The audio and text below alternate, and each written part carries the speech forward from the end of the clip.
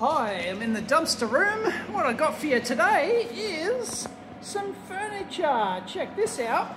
We've got some desks here which could be used for some very handy little workbenches. They're very solid. So yeah, there's 3 of those, 2 bigger ones and 1 short one. Hang on, I do have a measuring tape here.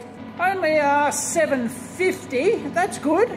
Perfect. You know, in a proper lab, I'd be wanting like 900, but $7.50 is fine and dandy for the dungeon. So I was looking for some benches for the dungeon. So anyway, I've also got some of these acoustic.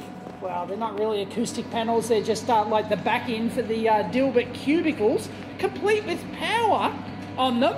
So, yeah, there's actually 3 of those with power, and yes, 3 of those with power, plus some extra boards over here. So, I don't know if I could use those. Might just steal the PowerPoints, why not? But yeah, I think we might have scored some benches here. I can make some legs or just buy some legs for them or something, and I can use those as a workbench. They're reasonably solid, you know, solid enough. Not too shabby, for free.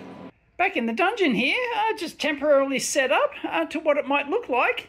Could go against the wall over there. I could even mount like the PowerPoints on the back of it, or something like that.